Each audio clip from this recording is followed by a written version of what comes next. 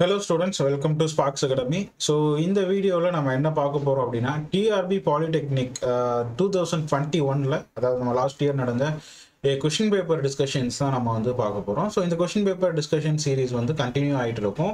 So நம்ம சேனலை subscribe பண்ணாதவங்க சப்ஸ்கிரைப் பண்ணிக்கோங்க. ஸோ கண்டினியூஸாக வீடியோ வந்து நீங்கள் பார்த்துக்கலாம். So TRB polytechnic, TNPSC, AE, civil and மெக்கானிக்கலுக்கான exams வந்து கண்டிப்பாக நெக்ஸ்ட் இயர் வந்து வரப்போகுது. ஸோ இந்த வருஷம் ஆனுவல் பிளானரில் உள்ளதே வந்து அவங்க வந்து கண்டக்ட் பண்ணல. ஸோ கண்டிப்பாக வந்து நெக்ஸ்ட் இயர் வந்து நடந்துடும். ஸோ இப்போ இருந்தே உங்களோட ப்ரிப்பரேஷனை ஸ்டார்ட் பண்ணிவிடுங்க.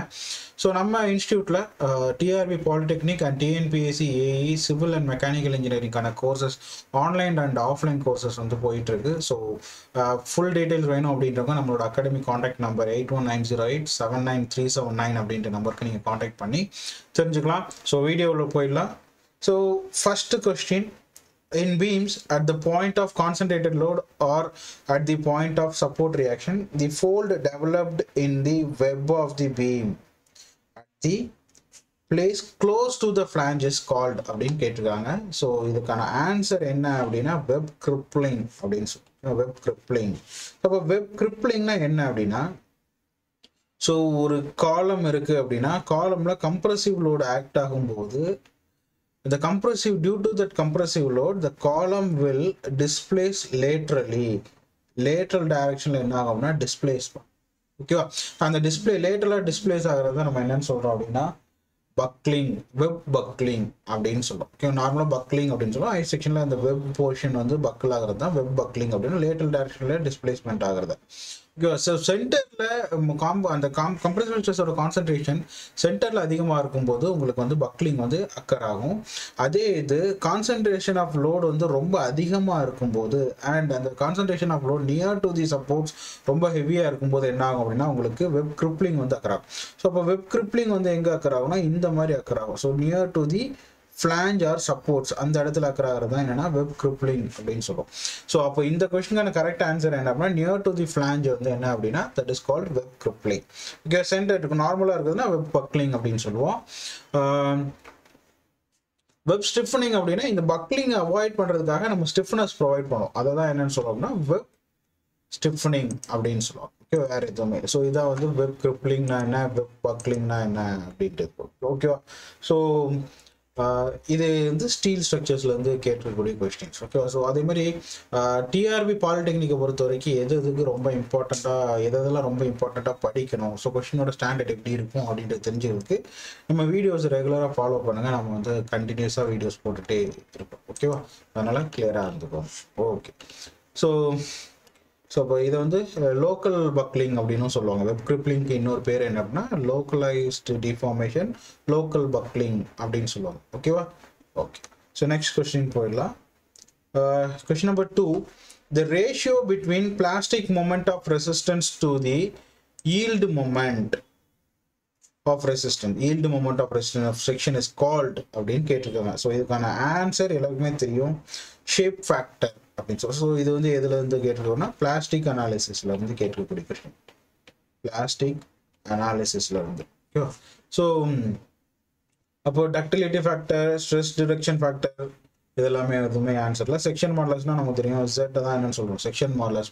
மொமெண்ட் ஆஃப் இனர்ஷியா I/Y தான் என்னன்னு சொல்லுவோம் அப்படின்னா செக்ஷன் மாடலஸ் அப்படின்னு சொல்லுவோம். இங்க என்ன கேட்டிருக்காங்கன்னா plastic moment of resistance to yield moment of resistance. அப்போ ஷேப் ஃபேக்டரை நம்ம வந்து நிறைய இதில் நம்ம சொல்ல முடியும். ஸோ ஷேப் ஃபேக்டர் பார்த்தீங்க அப்படின்னா plastic moment MP divided by MY yield moment. Plastic ratio between plastic moment to yield மொமெண்ட்டே நம்ம என்னன்னு தான் சொல்லுவோம், ஷேப் ஃபேக்டர் அப்படின்னு தான் சொல்லுவோம். தென் வேற எப்படி சொல்லலாம் அப்படின்னா FY into ZP divided by FY into Z, section modulus into yield stress plus வந்து sorry section modulus, plastic section modulus into yield stress divided by section modulus into yield stress போட்டாலும் நமக்கு என்னதான் வரும், ஷேப் ஃபேக்டர் தான். Are just வந்து நம்ம என்ன சொல்லலாம் ZP by Z plastic section modulus divided by section modulus கொடுத்தனால அதுவுமே என்னதான் உங்களுக்கு ஷேப் ஃபேக்டர் தான். ஸோ அப்போ ஷேப் ஃபேக்டர் நம்ம இப்படியெல்லாம் சொல்ல முடியும். ஸோ நமக்கு இங்கே கொடுத்துருக்கக்கூடிய plastic moment of resistance to yield moment of resistance called என்ன அப்படின்னா ஷேப் ஃபேக்டர். இதெல்லாம் ரொம்ப ரொம்ப சிம்பிள் கொஸ்டின்ஸ். இந்த மாதிரி கொஸ்டின்ஸ்லாம் வந்து நம்ம வந்து மிஸ் பண்ணிடவே கூடாது. ஓகேவா? ஸோ அது ரொம்ப ரொம்ப முக்கியம். ஸோ அப்போ டிஃப்ரெண்ட் ஷேப்ஸ்க்கான ஷேப் ஃபேக்டர் எல்லாமே வந்து ஞாபகம் வச்சுக்கணும். ஸோ அது எல்லாமே வந்து இம்பார்ட்டண்ட்டாக கேட்பாங்க. ஓகேவா? ஸோ அடுத்தது, as per Indian code of practice, the minimum depth of foundation, IS code படி minimum depth of foundation என்னன்னு கேட்டிருக்கிறாங்க. ஓகேவா? So as per IS 1904, as per IS 1904 minimum depth of foundation என்ன அப்படின்னா 50 சென்டிமீட்டர் அப்படின்னு கொடுத்தாங்க. அதாவது below the surface level, below the ground level. So எவ்வளோ நேச்சுரல் கிரவுண்ட் லெவல் இருக்குல்ல, அதுலேருந்து மினிமமாக 50 சென்டிமீட்டர் வந்து என்னவா இருக்கணும் அப்படின்னா டெப்த் ஆஃப் ஃபவுண்டேஷன் வந்து இருக்கணும். மினிமமாக 50 சென்டிமீட்டர் அப்படின்னு கொடுத்துருக்காங்க. ஸோ அப்போது option D 0.5 metre is the correct answer. So நம்ம மினிமம் டெப்த் நம்ம எப்படிலாம் கண்டுபிடிப்போம்னா ரேங்கின்ஸ் ஃபார்முலா யூஸ் பண்ணி கண்டுபிடிப்போம்.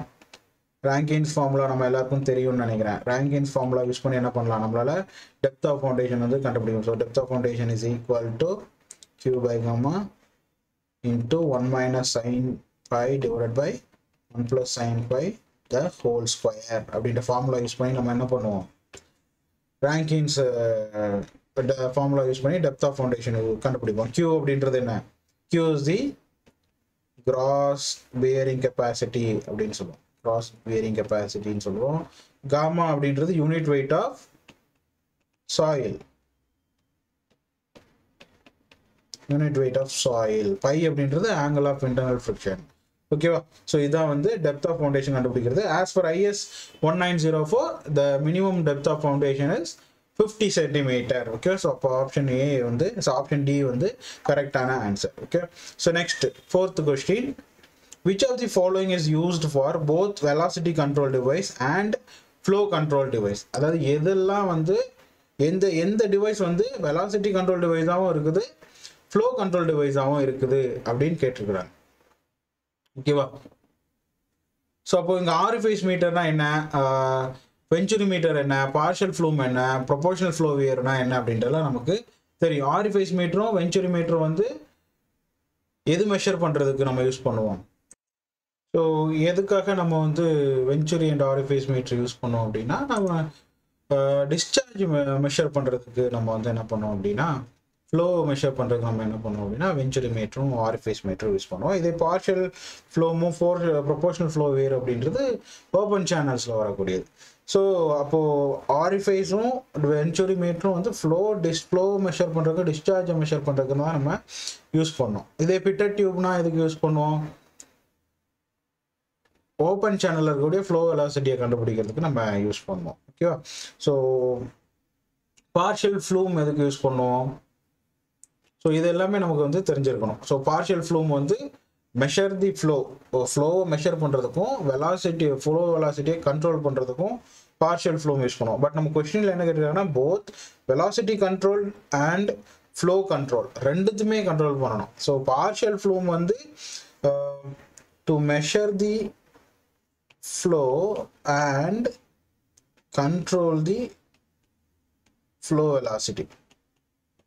அது கரெக்ட் இல்லை. ஸோ அப்போது இது வந்து ரெண்டுமே டிஸ்சார்ஜ், அதனால் ஆரிஃபைஸ் மீட்டரும் வெஞ்சுரி மீட்டரும் நமக்கு வராது. அப்போ ப்ரொபோர்ஷனல் ஃப்ளோ வியர் தான் வந்து கரெக்டான ஆன்சர். ப்ரொபோர்ஷனல் ஃப்ளோ வியர் வந்து it is also called as what அப்படின்னு பார்த்தீங்க அப்படின்னா ஃப்ளோ வெலாசிட்டி கண்ட்ரோல் டிவைஸ்ன்னு தான் நம்ம சொல்லவே செய்வோம். ஓகே, ஓப்பன் சேனல் ஃப்ளோவில் இருக்குது. ஓகேவா? So option C is the correct answer. Okay, option C is the correct answer. Okay, next question.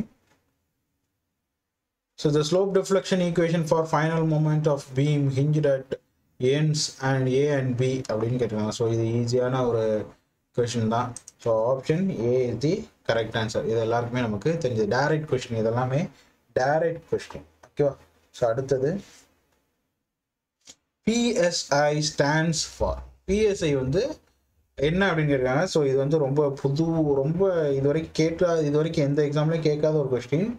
Present serviceability index. ஓகேவா? PSI அப்படின்றது ப்ரெசன்ட் சர்வீசபிலிட்டி இண்டெக்ஸ். ஸோ இது வந்து எதுக்காகனா பேவ்மெண்ட்டோட பெர்ஃபார்மன்ஸை ஸ்டடி பண்ணுறதுக்காக, பேவ்மெண்ட் பெர்ஃபார்மன்ஸை பற்றி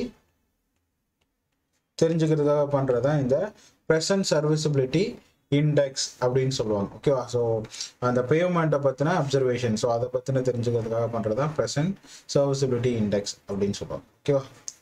பேவ்மெண்ட்டோட பெர்ஃபார்மன்ஸ் அப்படின்னு அது ஞாபகம் வச்சுக்கோங்க. ஓகே, ஸோ இதெல்லாம் ரொம்ப ரேர் கொஸ்டின், இதெல்லாம் வந்து இப்போ தான் புதுசாகவே கேட்குறாங்க. ஓகே, ஸோ அடுத்தது எஃபெக்டிவ் ஸ்ட்ரெஸ் இன் சாயில். ஸோ எஃபெக்டிவ் ஸ்ட்ரெஸ் அப்படின்னா நமக்கு தெரியும். So with my effective stress is total stress minus bore water pressure அப்படின்றது தெரியும். Effective stress equal to total stress minus pore water pressure.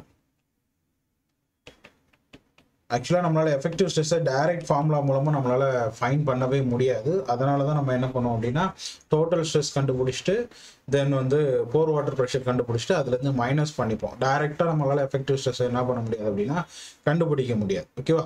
So இப்போ இதுக்கான answer என்ன, effective ஸ்ட்ரெஸ்ஸுக்கான answer என்ன அப்படின்னு. So effective stress is equal to total stress due to loading plus bore water ப்ரெஷரா? கண்டிப்பாக இல்லை.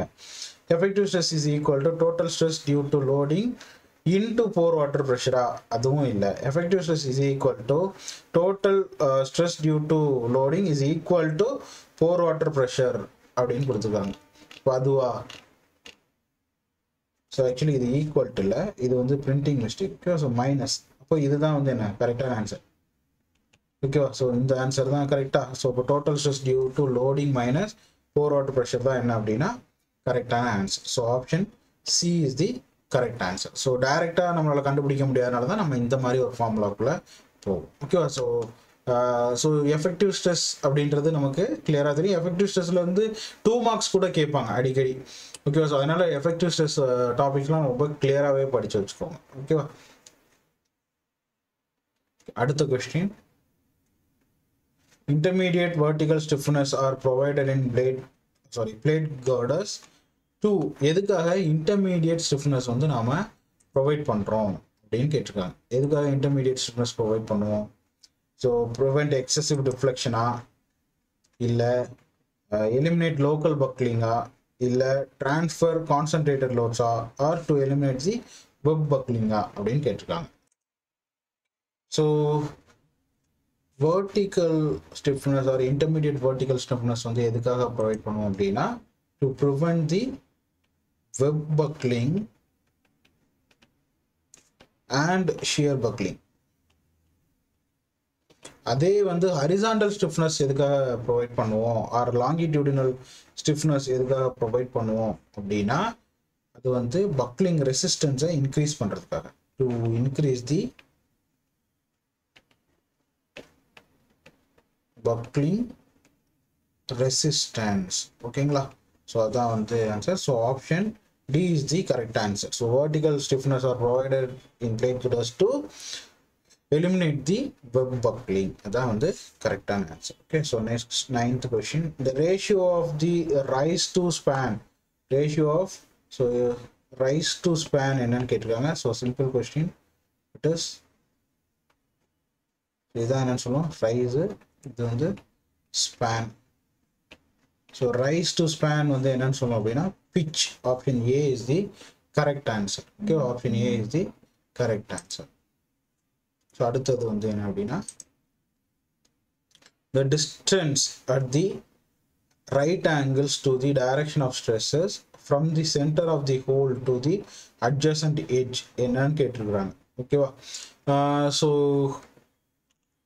that is called edge distance. Okay,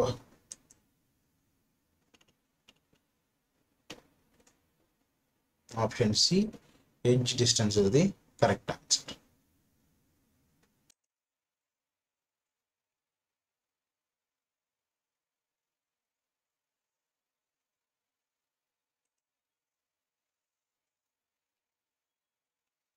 So இந்த மாதிரி இருக்கு அப்படின்னா so actually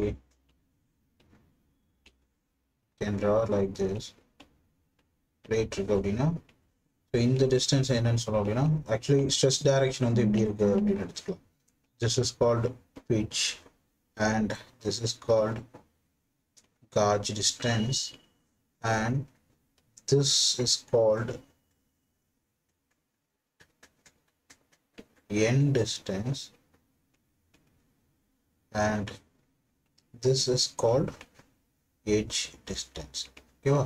ஸோ இதுதான் எட்ஜ் டிஸ்டன்ஸ் அப்படின்னு சொல்லுவோம். இப்போ gauge டிஸ்டன்ஸும் edge டிஸ்டன்ஸும் perpendicular to the stress direction, okay, force direction. Pitch டிஸ்டன்ஸும் end டிஸ்டன்ஸும் வந்து parallel to the force direction. So the direction of load or force direction or stress direction எப்படி வேணா எடுத்துக்கலாம். So அப்போ நமக்கு கொடுத்துருக்க ஸ்டேட்மெண்ட் படி right angles to the direction of stress அப்படின்னு கொடுத்துருக்காங்க. So that is called edge distance.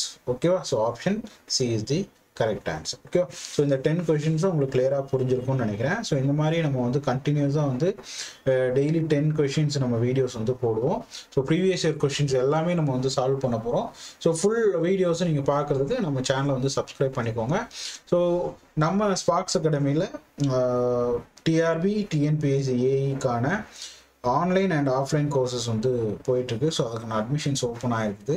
So mechanical and civil engineering course join பண்ணணும் அப்படிங்கிறவங்க நம்ம அகாடமியோட காண்டாக்ட் நம்பர் காண்டாக்ட் பண்ணலாம். ஆர் நம்ம அகாடமிஸ் சென்னை சைதாப்பேட்டில் தான் இருக்குது, near to the local railway station. So you can visit directly and you can collect the information. Okay, so thank you so much. Next வீடியோவில் சந்திக்கலாம்.